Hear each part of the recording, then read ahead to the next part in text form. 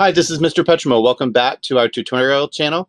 And today I'm going to show you how to add YouTube content to your Nearpod lessons. So this is an absolutely easy thing to do.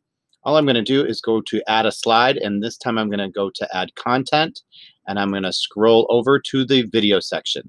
So from here, there is a YouTube uh, tool there. So you can go straight to a YouTube. I picked this Appalachian Trail YouTube. And you can go down to the share button and copy the share link. So once that's copied to my clipboard, I can close that and go back to my Nearpod, and then I'm just going to paste that in and hit the search button. Nearpod is going to search for it, so I'm going to make sure it's selected, and I'm going to hit save.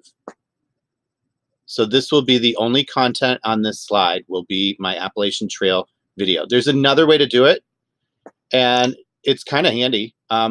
For the first type of slide that I introduced very first, the plain slide, you can put one of those in. And under the layout, you have a lot of different layout options. You can make a title and 2 elements, 1 element, or 4 elements. So the single element is kind of the same as inserting the video on that one.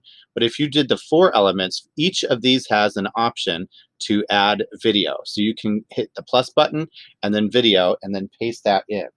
The benefit of inserting it like this is that you also have 4 other elements that you can add to that video. The kids, when they hit the play button, they will have the option to make it full screen.